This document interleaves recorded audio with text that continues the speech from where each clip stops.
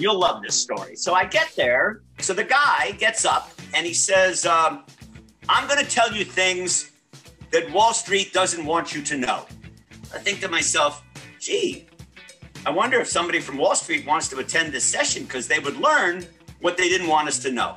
So he spends an hour and 45 minutes. Now, he's really good. But what really impressed me was the guy that did the pitch. The pitcher, and I'm in the pitch business. I tell stories, and this guy was really great. So I decide after the fact, I'm going to find him. Welcome back to the Wits Podcast. Once again, we have an awesome, wicked guest today. We have Neil Senturia, who is a classic serial entrepreneur. He's had 3 careers, and the joke is he's unable to hold a job, but he started out writing sitcoms in Hollywood. He moved into real estate development and finally into technology. He started 9 companies as CEO or chairman, and he's invested in another half a dozen.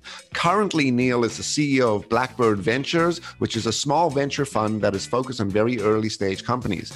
Neil has been teaching entrepreneurship for a very long time, and along with his coaching currently, he's taught at San Diego State University in the MBA program, University of California, and he is currently teaching entrepreneurship at the Donovan State Prison. He has also authored books, one of them being I'm There For You, Baby, which is an entrepreneur's guide to the galaxy. Today, we're going to talk about storytelling. We're going to talk about partnerships, and he's going to share a little bit about what it takes to give back in the world and be successful. Neil, I am super excited to talk to you today. Welcome to the show. Thank you, Greg. What do you want to talk about today? Well, in honor of the election, I'm going to tell a story. I've got a few stories, and we run out of time. Fine. So here's a story. You may remember it's about 2013, 13 or 14, and there's something called Trump University. Yeah, I remember this. It has promoted this thing called Trump University, and I'm fascinated. I get an email that says, would you like to attend Trump University? And I write back and I say yes. And so the session is held at the Town and Country Hotel. There's 4 sessions, 8 to 10, 10 to 12, and then 1 to 3 and 3 to 5. And the first one is on the stock market.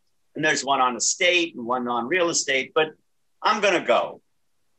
Now, at this point in time, I'm the CEO of a startup, but I have a real business. And so to some extent, and I've certainly made some money over the time. So I'm going to go and see what happens. I am astounded. You'll love this story. So I get there. There are 400 people in this conference room, in this ballroom at the Town and Country Hotel. Wow. So I take a seat towards the back. I tend to sit at the back and I look around.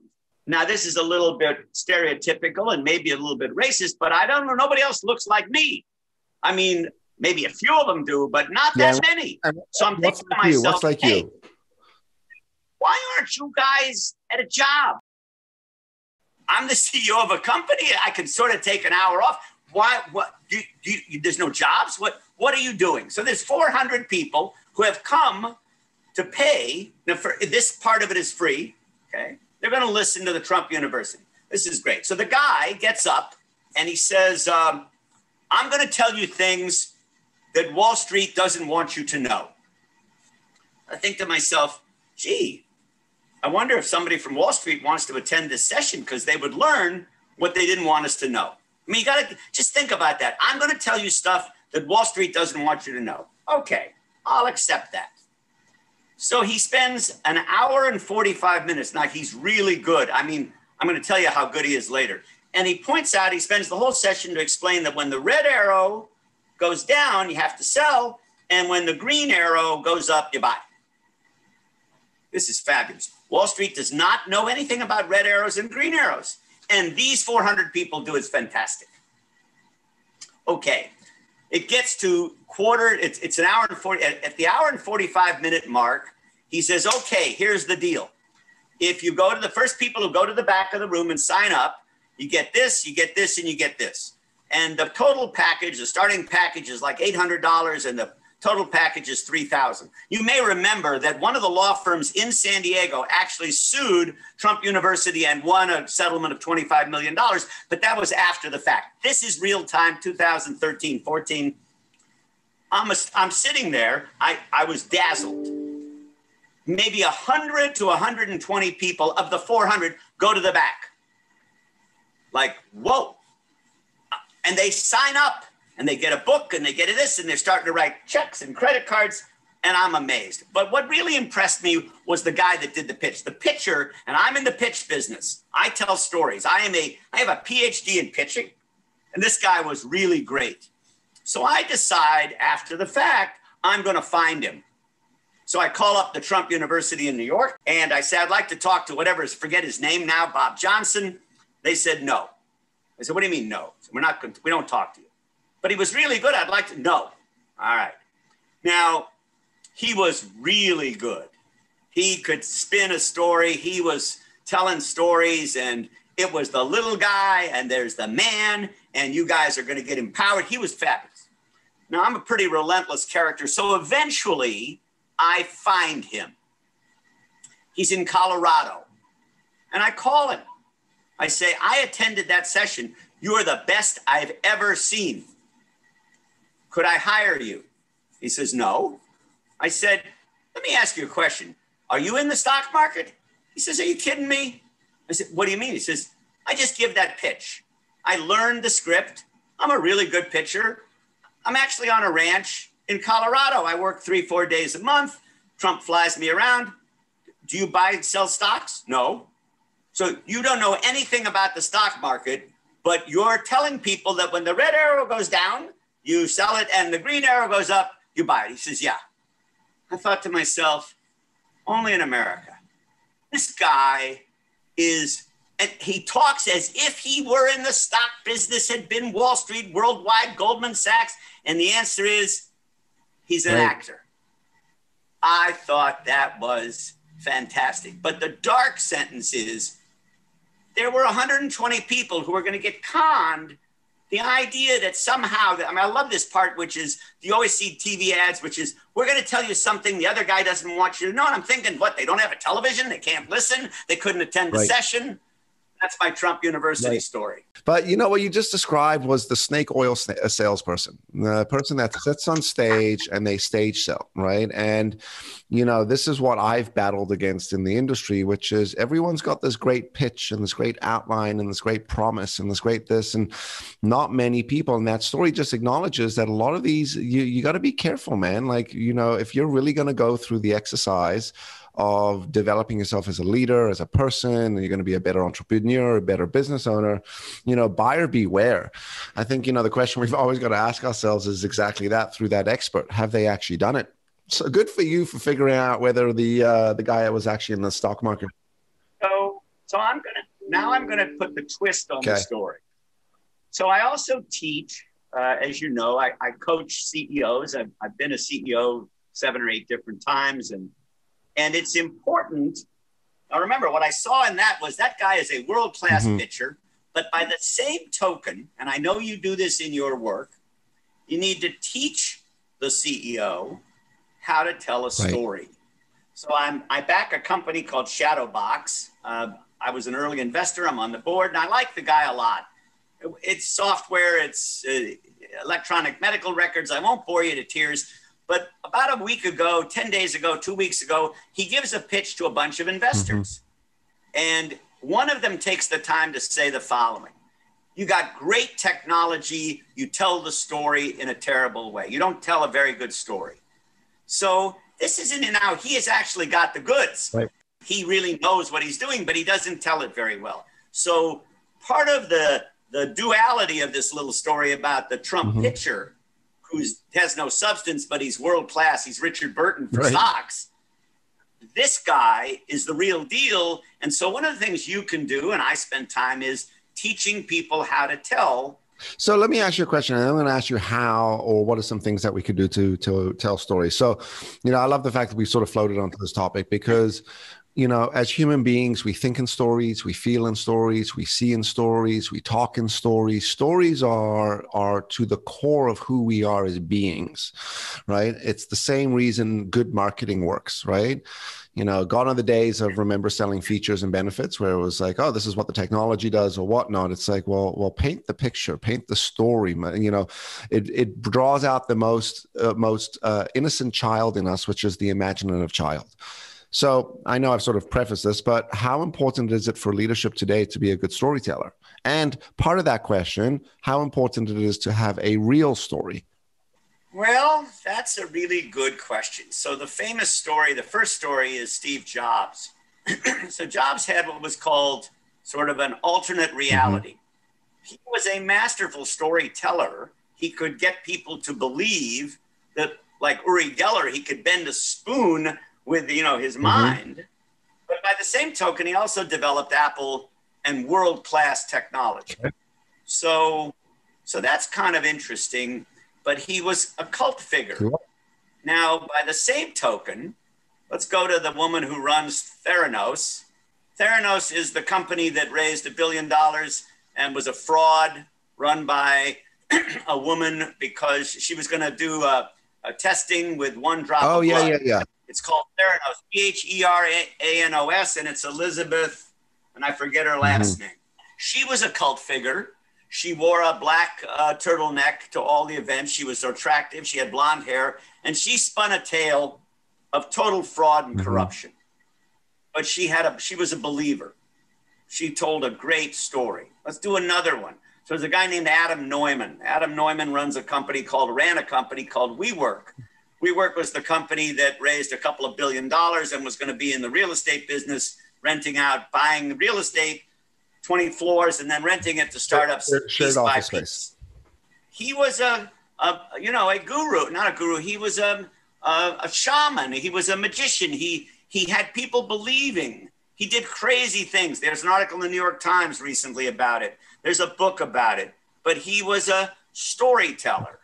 So now you come to something interesting. Does the storyteller have an obligation to tell the truth? How important it is in today's world, and you just hit it right. Like, you could lead people through darkness. You could, corruption, the whole sort of nine. But now that we know people are led by stories, how important is it for us to be truthful, have honesty? Maybe even the bigger sort of, with great powers comes great responsibility, which is if you can move people with story, where does that fine line fall? When you tell a story, so now watch, you can tell this is the absolute truth as I know it today. You can bend it a little.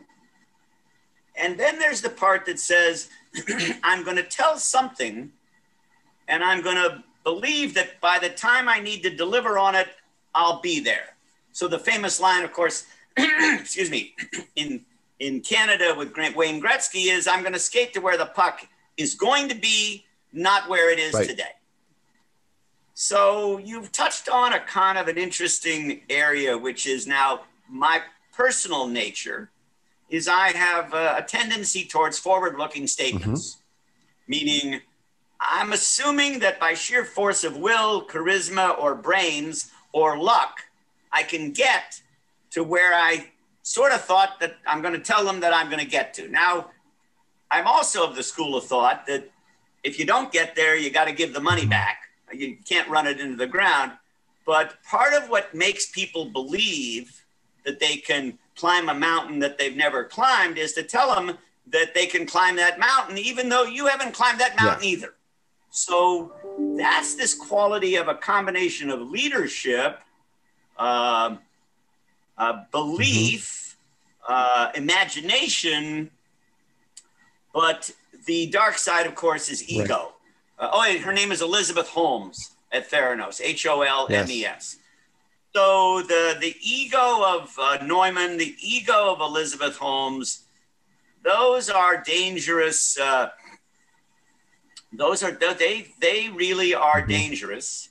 And then in the case of somebody like Jobs or Jeff Bezos, their ego and Elon Musk. I mean, Musk is a storyteller. we're going to go and launch satellites. Nobody believes him. We're going to build a car that runs on electricity.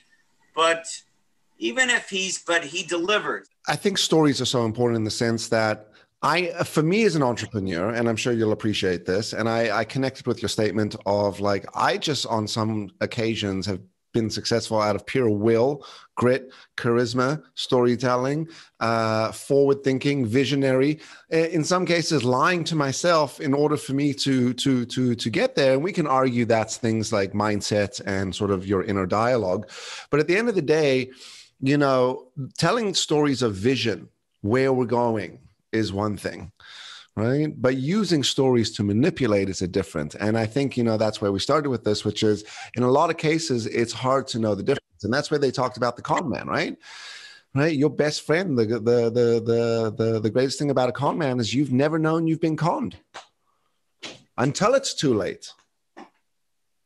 Right? Movies, thinking stories. I mean, think about religion, spirituality, great leaders, thought leaders. It's all about stories. Anyway, I agree. Let's not go down the dark side of stories because, as we said, you know, with great powers comes great responsibility, and we can always use this. But, you know, you did hit on something, which is the importance of stories. And, you know, let's go back to leadership, entrepreneurship, startups.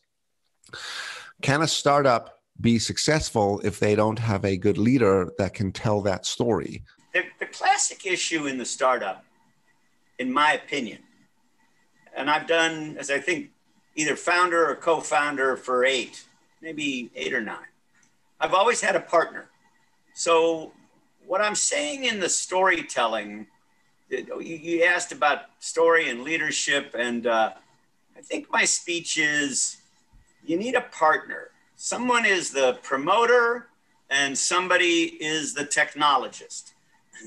And somebody is going to shape the vision and the market, and the other person's going to measure the data.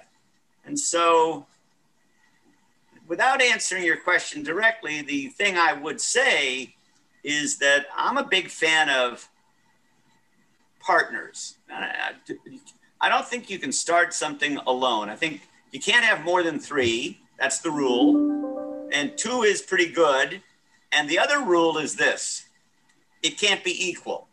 So when you start, my son, by the way, is in a partnership, and they're going to buy a business. I saw him on Sunday. They're going to buy a business.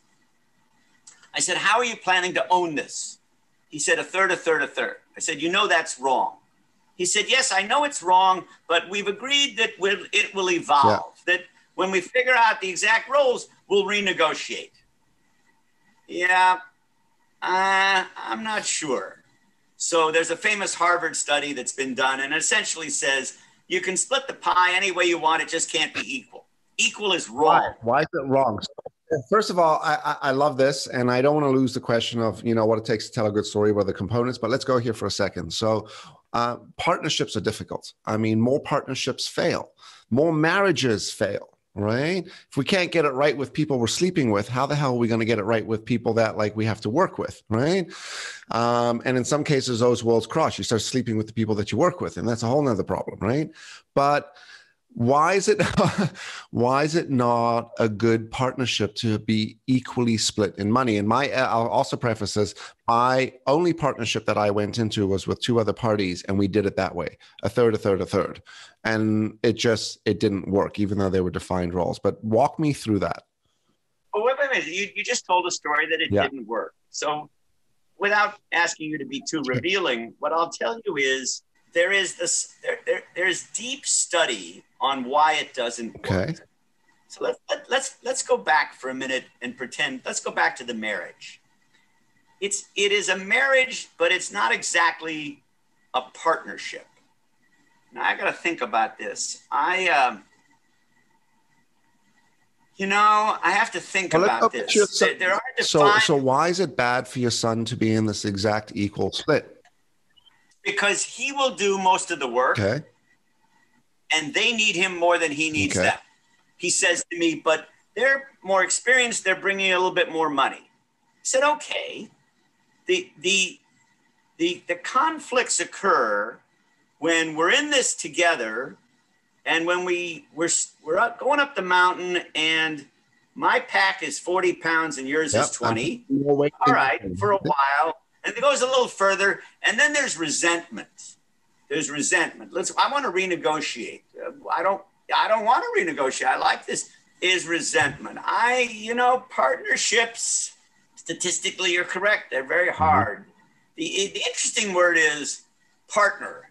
Now, the word, I'm sort of thinking about this. The word partner is like fraught with power and meaning, and we're in this together and we're partners, versus we're going to start a business. We own it 62-48, and I'm the CEO and you're the something.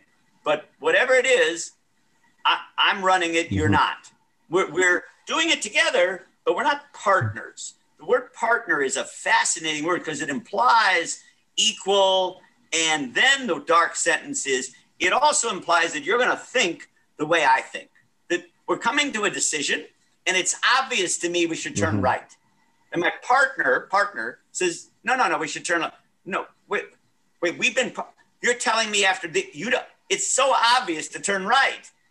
And that's the sort of trick in the word. Yeah, it creates a false, call it expectation. My father said this to me a long time ago. I used to run a tech business and had a couple guys that wanted to buy in and be partners. I said to the guy, why do you want to be partner? And he's like, well, partner, I could do what I want. I could contribute to the business. I can build the business. I could play golf on Fridays or Wednesdays if I feel like it. I was like, what? It's like, you do realize that if you take this on, you take on all the down as much as you take on the up. And at the time, my father said to me, never get into a partnership, right? Do a profit share, do revenue split, run open book management, do anything you can to make sure that you split that pie or share the pie if the intention is to contribute and to give back to people's efforts and to reward and help them. And as you grow, they grow. Awesome. But partnerships will always bring conflict. And it's kind of what you're saying here. Yeah, I think I'm of two minds. I think you should always have somebody else as your partner when you start something, but I don't want a partnership. Right. It's interesting. The word partnership is actually in America a corporate concept, which is an LLC. So a limited liability company has partners. It has members who are partners, whereas corporations have ownership and officers. But it's a nuanced area. It's part of trying to build things together. Right. When you think about huge successful companies, by and large, it is driven by a single person. Yeah. So hold on. Go there for a second. Say that again. Yes. So you just said, so if you look at the majority of successful companies, right? We've just been talking about partnerships. Let's pick an easy one. Let's pick Microsoft. Okay, Microsoft. So there was Bill Gates and Paul Allen. Ballmer came later. Bill Gates and Paul Allen. But Bill Gates ran it. Paul Allen was the brains. He wrote the code. And however they split the money, Allen, of course, made billions as well. But that company was run by Bill Gates. His partner, his partner who helped build that corporation was Paul Allen. And Ballmer, who's probably the most important in Microsoft, he was like employee number 18. So that word partner is really, that's the sentence. Let's go do this together. The assumption in the word partner, I didn't think we'd get on this. I had some other things to talk about, but the assumption is that we will share a common vision. And we do for a while, and then we come to that point in the road where you're voting for Trump? Are you? I mean, it's not possible. No. You can't. You're voting for Trump. No, I can't work with you. I mean, I have to tell you, I have some children. Well, I have some awareness of relationships in which the husband is a hardcore right-wing, slightly right of Genghis Khan, and the wife is, kind of more of a Bernie Sanders. And sounds like my house. I don't know how it works. Here's some thoughts to that. So number one, there's that famous old saying that, opposites attract. Now, why do opposites attract? Because as human beings, and I actually learned this from my ex-partner that didn't work out. So, I'll R&D it. But it says, when we're born a complete circle. And as we grow up, we are broken in half. We're broken in half because we decide which way we're going to go in our personality. I'm kind of butchering the concept, but it basically says that we get to a stage in our formative years that we now pick a path. Am I going to be this way or am I going to be this way? Am I going to be like parent one? Am I going to be like parent two? I'm going to be a little, and we go with our individuality. And now we grow up. And later on in life, as we're running around these half circles, because as human beings, we're half circles, we meet someone else. Now the other half of that circle. Now, that other half of the circle is a little different, smells a little different, looks a little different, walks a little different, acts a little different, but it fulfills, it brings the other half that I've been missing. And at first it's romantic and it's why you stare at each other. You're still married, right? Yeah, I remember those early days, right? Maybe you're all back into romantic love again, but even at this age, we have a romance once every 3 or 4 years. It's good. We're very happy. So on that note, but it's the exact thing that you're attracted to, that you're feeling fulfilled with, that creates the conflict. So back to the partnership, right? So partnership. So hold on. So one of the examples I give in this How to Start a Business is exactly what you said, which is, if my skills are marketing and this, but I need a technologist, or I'm a scientist and I've got, genomic whatever, but I need somebody that can tell the story. So that's pretty great. That's how it gets done. That is how you fill the gaps. You don't hire 3 guys that all play shortstop. You need a pitcher and a first baseman. But then the question is, what is the skill set? And that's, I guess, where you and I have similarities, which is coaching, which is at some point you begin to kind of, he's annoying the shit out of me. And that goes back to the very beginning, which is understanding neurotic impulses, understanding negotiation, understanding accommodation, understanding listening to the other person, all that other stuff is what keeps partnerships together and successful. No, I was going to say on that note, it's the issue is rarely the other person. It's usually self. Well, that's the famous Seinfeld joke where George says, "It's not you, it's me." And she says, no, that's my line. It's not me. It's not you, it's me. It's the not you, it's me line. But I spend a lot of time studying what I'll call behavioral economics. I'm a big fan of Dan Kahneman and Ariely and all of the people who write about this stuff, Freakonomics. We undermine, we sort of sometimes are our own worst enemy. Kahneman wrote a book recently, Thinking Fast and Slow. Yep. And he gets to the very end of this book. I've suggested it a few times. And the last 5 pages or 4 pages are essentially say this. They say, look, I'm Dan Kahneman. I won the Nobel Prize in economics in 2002. I am the admitted guru. I teach. I am the expert at rational man behavior. And then the last couple of paragraphs, he says, in my own personal life, I get it wrong 20% of the time. I mean, if the best in the business, he still gets it wrong. So it is hard to make rational decisions. It's just hard. Right, because we're built on emotion. We feel before we think, it doesn't matter how robotic and intelligent and analytical and cerebral as you are as a human being, you will always in some cases be driven by that emotion. This is where it all goes wrong. This is why we fight over politics, left versus right, red versus blue. This is why I say Apple computers are better than, IBM's. And we begin back to the story. I'm really good at seeing it in someone else. Yes. I mean, I'm a business psychoanalyst. Okay. I'm really good at, I can listen and I can point out, you're going to tell me the story and I'm going to point out X. The trick is seeing it in yourself. So one of the roles of coaching is, do what I say, not what I do. But when you act in your own behavior, it's much more difficult than without any emotion. I can understand, well, Greg, here's what you told me. And so what you need to do is turn left. And you'll acknowledge it. You'll even thank me. You'll say, you're right, I should have turned left. But in my own life, the GPS doesn't work. I go in a circle. I turn the car off. I get confused. I made my point. You did. You did. Anyway, I want to come back to storytelling.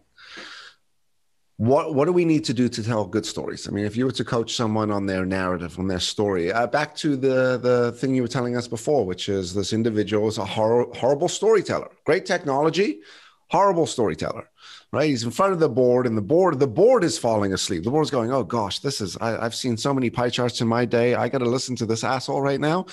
So what does he need to do to win the hearts and the minds of these people when it comes down to storytelling? A story has an arc. And so I'll give you a sort of finished, I don't know how long you want to talk, but I'll tell you one more story, and this is why we're still happily married. So this is the how do you tell a good story? So I meet a woman in October of 1993. Her name is Barbara Bree. And in 7 days, I think she's going to be the mayor of San Diego.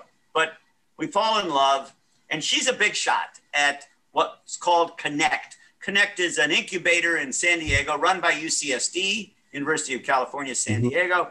And it is a early stage incubator for tech and biotech companies. And she's the number 2 person. And in December, they have an event called the Most Innovative Products Event, where companies audition and then they pick winners. And she's the keynote.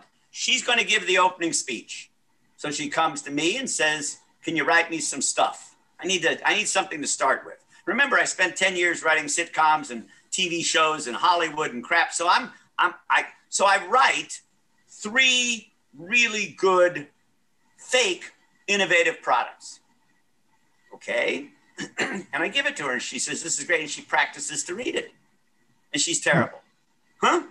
I mean, you don't know when to pause. So you need, first of all, she is Jewish, but she doesn't talk yet quite like the Catskills. So I work with her. And finally, there's a pause. You wait for the laugh. I mean, I know when the laugh is coming, Barbara, just wait for it. Okay. All right. Comes the day. She stands up. There's 550 people in this room. Just like when I was a writer in Hollywood, I'm not invited. I sit in the back and I walk back and forth and I worry because that's what writers do. And she's really good. She had practiced and she nails it. And the audience applauds and they laugh and she owns them. The thing ends. Couple, 3 hours, whatever. It ends and she comes down off the stage and the newspaper come up to her. I get to come up and give her a hug. And the newspaper guy is standing there. And he says, that opening was fantastic. Did you write that? She doesn't take a single pause. She says, yes. Good for her. How could you not marry right, that that's woman? Amazing. And she's about to be the mayor of San Diego. So she had no problem taking credit. And he thought her delivery, after you work with her, so she's much better now. She's really good at it. So that's the teaching. She might have you to thank for her political success because I don't think so. But you made a good session out of this one on storytelling. It's really important. Yeah, and I'll tell you, if you're a kid, so it makes me think of this.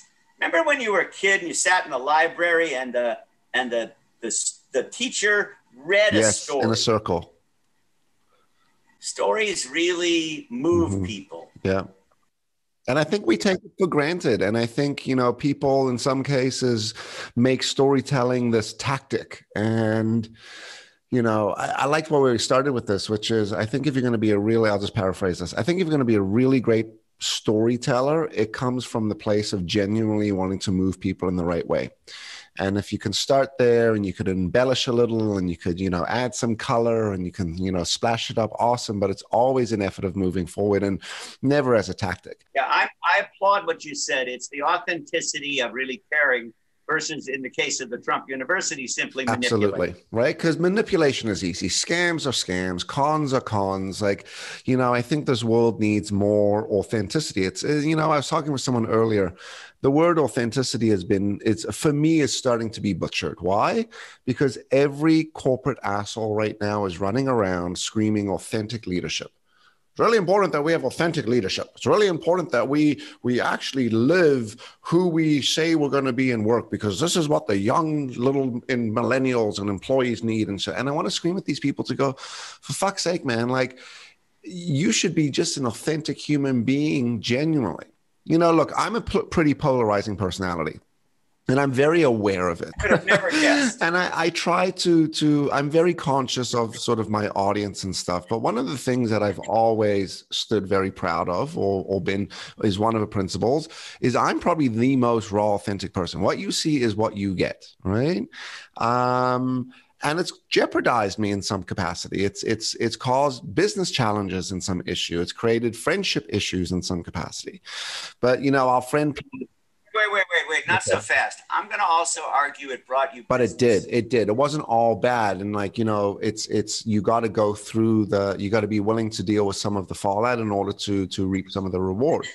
And, you know, our good friend Peter, who was the guy that actually introduced us, I'll never forget what he said. He said, at the end of the day, people that have opinions are attractive, right? Whether you agree with the opinion, disagree with the opinion, whether you like the person or don't like the person, you'll definitely respect the person for having an opinion, right? And that quote sat with me for a while. So Neil, let's switch gears a little bit. I know you got some stuff on your list. You got some knowledge to drop. You got some wisdom to share. I'm going to tell you a story about prison. Yes. So thank you for going there, because I do want to talk about this. My next project is a mobile app to see if I can change prison recidivism. So instead of telling you about the app and blah, blah, blah, I'll tell you how I met my co-founder. Now that's an interesting, there's a different word here. It's not partner, it's the word co-founder. So. And I'm assuming the partnership on a financial, however it's been brokered, is not equal. No, it is not equal by any stretch. So, but I wrote a book called I'm There For You, Baby, The Entrepreneur's Guide to the Galaxy. And there's 220 rules in it. And rule number 3 is probably one of the most important. Rule 3 says you need to go to all the meetings and all the events, in particular, the ones that you are sure are a total waste of time. So here's the story. It's a longer story, but I'm only interested in the single piece. I spent some time in prison in the summer of 2016, teaching, listening and learning about entrepreneurship. By the way, I just have to pause you for a second. That you are an excellent storyteller, because you just said, I spent some time in prison, 2016, big pause, audience went, oh, and then you dropped the bomb, teaching and delivering and da-da-da-da-da. So, my wife would have hoped I'd stayed overnight. But anyway, so go on. So you're working in the prison, teaching and coaching and mentoring. So that's July. It's a longer story, and maybe I'll tell that another time we talk. But comes July, and then it gets to September, October of 2016. My wife is running for the city council. That's the 2016 race. And she's at an event. And at this event, she meets a guy whose name is Dr. Alan Mobley. And she says, yada, yada, and he says, I teach at San Diego State University. I have a PhD. I'm in charge of their criminology department and reentry. She says, you ought to talk to my husband. He spent some time. He's interested in this.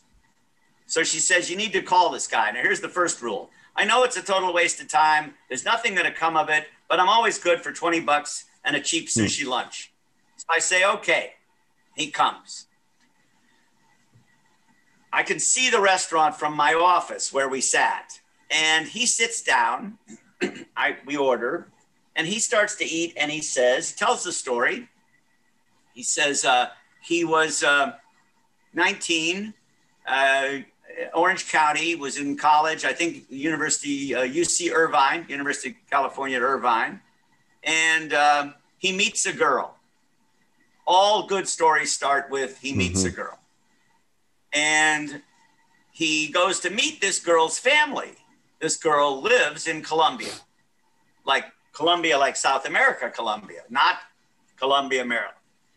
And turns out this woman's family is the Medellin. They are the cartel in Colombia. And he, from 1980 to 1984 becomes the largest cocaine dealer in the country.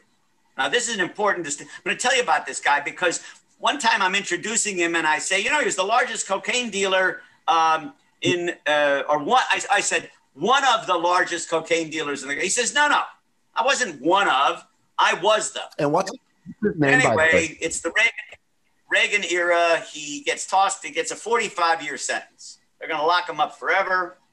Over that course of 10 years, he finishes colleges, gets a master, pleads with a judge, gets out, gets a PhD, and becomes the driving force in California for prison recidivism and prison reform. Because now watch, I said he's a co-founder because while I'm a well-meaning character, he's the real deal. So you need domain expertise. I'm kind of a white middle-class Jewish. It's nice. You want to change the world, but you don't know shit about prison. So for the past 3 years, he and I have been teaching at Donovan State Prison. So I've got some cred. Here's the best part of the story. You never know where a good idea is going to come from. We're teaching, and we have a class of 15 of what I call my favorite felons. And it's a 7-week class. And on week 4, I'm walking towards the end of the day, and I say, hey, listen, shitheels, when you get out, is there one-stop shopping? Is there a marketplace where you can get all the stuff you need other than, where's the closest In-N-Out burger? They say, no, there's no such organized facility like a two-sided marketplace. That's not possible. They say, So Dr. Mobley and I, we go do some homework, come back, and we say, you know what? You're right. There isn't. And so over the past year, we've developed essentially a marketplace of NGOs and customers. And we got to deal with Apple, and we're moving the ball. But what makes it legitimate is that while I know a lot about business and tech and finance and marketing and crap like that, unless I had my co-founder who had really done time, who knew who the customer really was, it would be an exercise in futility. Right. So I guess I'd end with, it isn't so much a partner as it is a co-founder with certain kinds of domain expertise that you, the founder, might not have. Let me ask you another question. When in all of your partnerships, have you been the majority owner? Yeah, that's interesting. Although I built a lot of real estate. Before I was tech, I built almost 2 million square feet of real estate. A couple of hotels, 2 offices, a parking garage, apartments. And in real estate development, you're not the majority owner. The guy who put up the money is the majority owner. You might be the managing partner. It's funny. I'm not sure that ownership is the same as leadership. Definitely not.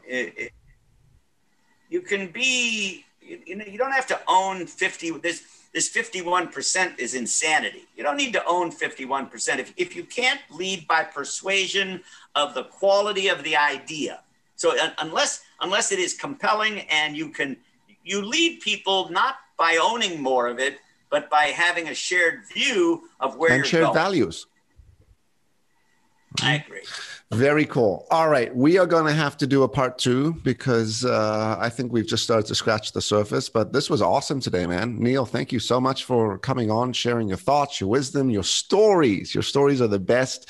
I do want to ask you one final question. So what stage is the app at? Because last we left off, you said something very colorful, which is you're about to go have a meeting. And if it goes well, amazing. And if not, fuck it, you're going to do it yourself. I'm not sure that I can do this. It may be more complicated, but what I did, here's the way to say it. The most dangerous person in the room is the person who has nothing to lose. So there's a company that I want something from this company. And I had been politely dancing. So the other day we have another call, and essentially what I say is, if you don't do this, I'm going to go do this. I'm going to go a different direction. It's a little bit of the drawing a line in the sand. And my advice when I coach is this. You got to know when to draw a line in the sand. You got to know how close to the ocean to put it, because maybe it has to get washed away. But there is, especially in the tech racket, there's this thing called FOMO, FOMO, which is fear of missing out. Most younger generations have that. If you keep dancing, as long as we can dance, I don't have to make a decision, we'll dance. And finally you say, look, pal, listen, motherfucker, you either yay or nay. And then you're stuck with, well, so I have friends of mine, for example, I have a friend of mine, ironically, who had the chance, he said he had a chance to do X, or he could have been employee number 9 at Facebook. He picked X. He sort of kicks himself. In life, who knows? You don't know. But man, the FOMO rule, which is, I don't want to miss it. You get a lot of yeses from that. We'll see what the guy says. I mean, and that's part of the story, which is, I told him that I have all of this. I don't exactly have all. I got some. I don't know exactly. There's some of it. But as far as you're concerned, I have all of this. So it's a little bit of a... It's a Hail Mary. And, that's what entrepreneurship is about. It's about the risk. It's about the story. It's about the vision. It's about going for it. It's about getting people to join you in your journey. And it's tough, and again, hopefully we're doing this authentically and genuinely along the way. Yeah, I believe in that. I think the way I'd say it, my view is I put a gun to his head, but I'm not sure there's bullets in it. That's good. Maybe a BB gun. Okay, Neil, we're definitely going to have to do this again. Just tell the audience where they can find you if they want to get in touch with you. I'm Neil, Neil, at Blackbird V, BLACKBIRD, and then the letter V like Victor, only the letter, Neil at blackbirdv.com. And it's easy to find my last name. Go to Google and there's a whole bunch of formerly incarcerated pictures of me. So. Amazing. Man, we're definitely going to have to follow this up again. And I'm just going to walk us out. Ladies and gentlemen, I hope you had an awesome time listening to us today. If you like the show, don't forget to like the video. Don't forget to subscribe to the channel. And don't forget to share. And Neil, we will get your information posted because I think there's a lot of people that want to talk to you. Neil, thank you so much. We will talk to you soon. Thank you. You were wonderful. My pleasure. Good luck Cheers. To all. Hey, I'm Greg Witz. Thanks so much for coming and checking out the video. If you like that video, you're going to love the next one. So I'd highly suggest that you click this video over here. And don't forget to subscribe and share.